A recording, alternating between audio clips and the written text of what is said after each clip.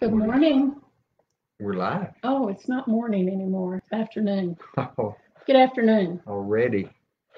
It's already afternoon. Yes, it is. Where did the morning go? I know, exactly. Pretty crazy. It goes fast when I sleep late. It just goes fast. Yes, it does. Yeah. So, good morning, everybody. Lori Bell, Randy Bell here for Yet another yet senior another saint moment. Senior Saint moment. Yeah, welcome. I hope your day and weekend is going your way so far. We never know. Right. And we are home. We're not on the road. Yeah, so that's okay. Missing a ball game or two, but anyway, we'll catch up, right? Yes, Yeah, we will survive. we will survive. That was a song, wasn't it? Mm-hmm. Sure was. Yeah. Okay. So today we're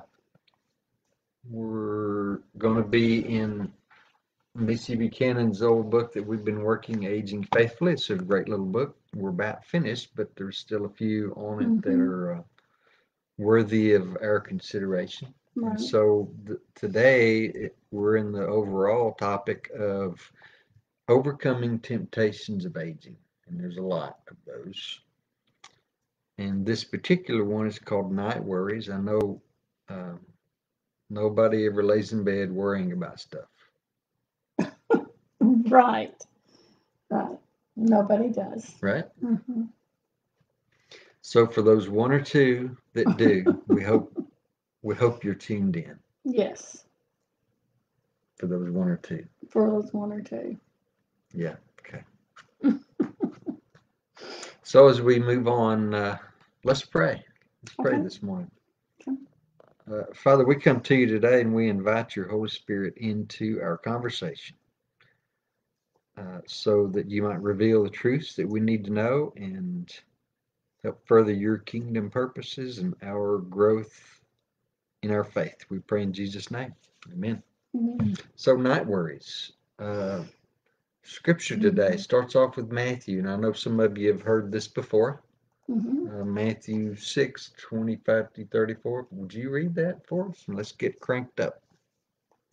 25 through 34. Matthew 6:25-34. Yeah. Okay.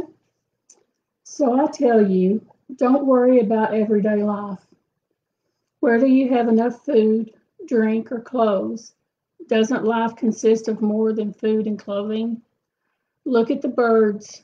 They don't need to plant or harvest or put food in barns because your heavenly Father feeds them. And you are far more valuable to Him than they are. Can all your worries add a single moment to your life? Of course not. And why worry about your clothes? Look at the lilies and how they grow. They don't work or make their clothing, yet Solomon in all his glory was not dressed as beautifully as they are. And if God cares so wonderfully for flowers that are here today and gone tomorrow, won't He more surely care for you? You have so little faith. So don't worry about having enough food or drink or clothing. Why be like the pagans who are so deeply concerned about these things?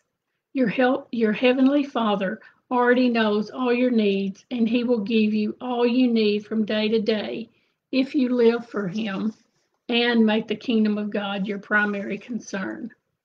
So don't worry about tomorrow, for tomorrow will bring its own worries. Today's trouble is enough for today. Yeah, that's Very true. true. It's a Yes. mouthful. Yes. You know, all that worry can't gain another minute of life, right? Yeah. But it's a natural thing, I believe. Mm-hmm. So hear these words. Thank you for that. You're Hear welcome. these words. Darkness finally throws its cloak over a day that you thought would never end. Think about those long days, troublesome days, perhaps. Mm-hmm. Now you're finally in bed. You can't hardly wait to crawl into bed. Mm-hmm. When at last you do, you can't sleep. You ever had one of those days? Yes, I Just have. one, just one. I've had several. Yeah. You just lie awake, turning over random things in your mind, unspoken things, troublesome issues perhaps, and questions that bounce around in your imagination. So you finally nestle down into the covers and you fluff your new pillow one more time. And a hard knot of worry grows in your stomach. You fidget and turn and rock back and forth, but sleep refuses to come. Those are not fun nights. No, they're not. So, in the darkness of night, when there's nothing to hear but your own heartbeat, every nagging worry seems somehow worse. Little problems grow into imaginary monsters.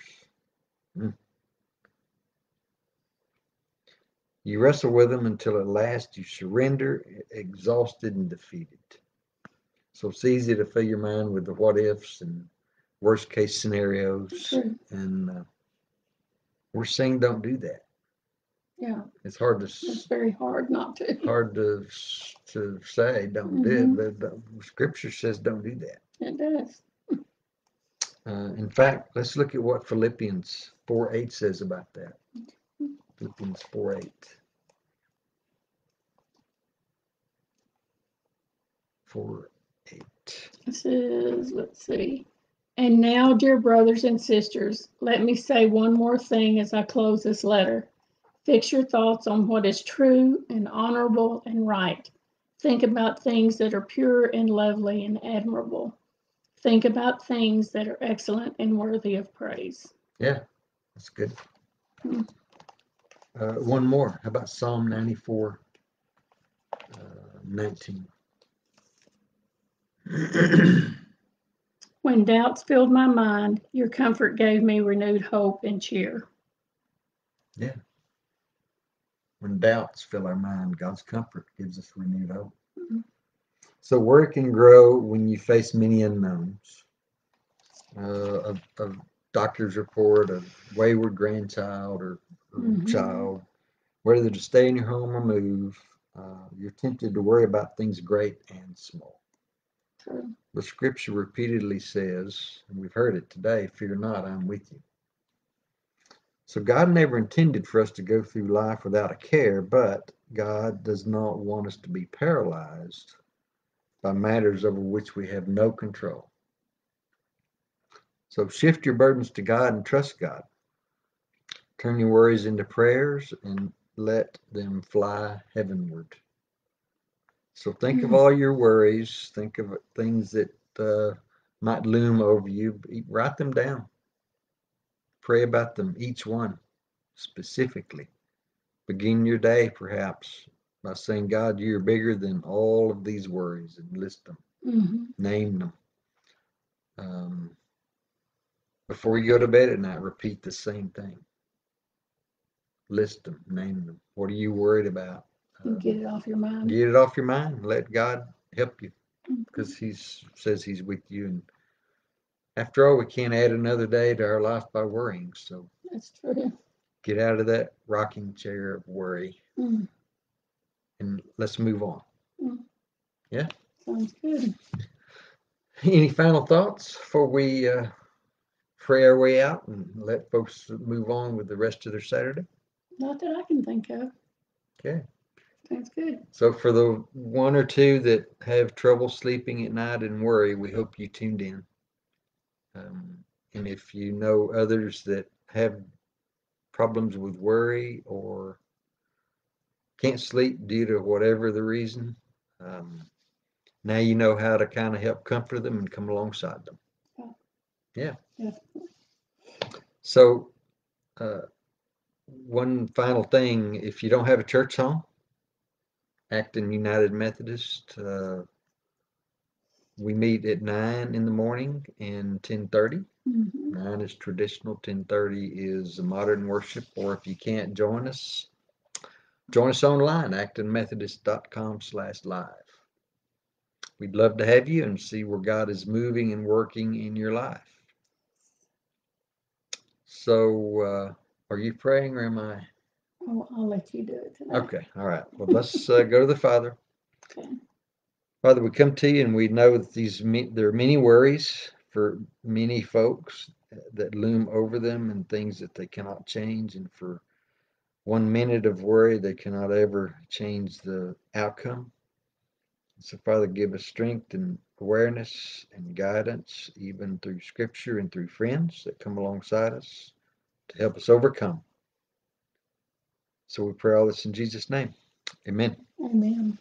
All right. Hopefully y'all had a great, hey, Miss Carol, how you Hi, doing? Carol. Hope you have a great rest of the day, Saturday and the weekend, and we look forward to seeing you somewhere, perhaps tomorrow in worship or online. Yeah, get outside and enjoy this beautiful weather. It is beautiful, and love October's Mm-hmm. because we have a birthday coming soon, next week. Yep. So we'll have to talk about birthdays, perhaps. Okay, so we'll check out and let everybody move on. All right. So have a great rest of the day, folks. Bye. Bye-bye.